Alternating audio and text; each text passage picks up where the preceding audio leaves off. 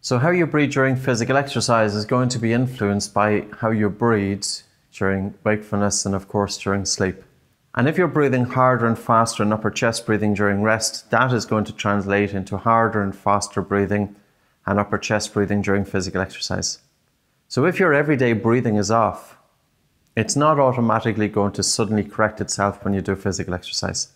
And physical exercise doesn't improve your breathing patterns.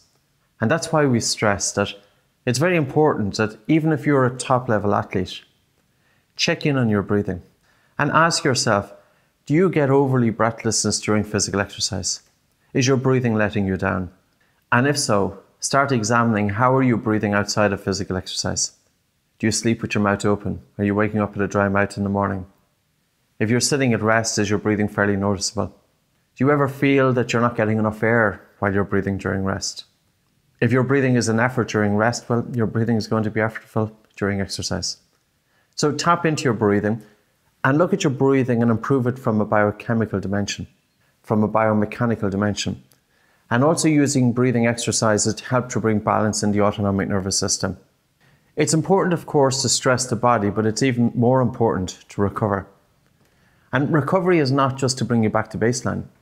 Practicing breathing exercises to help recover is going to improve your resilience so that you're better positioned to cope with the stresses and strains, both in your sporting life, but also in your life outside of your sports. So don't forget about your breathing. It might be the one thing that's holding you back.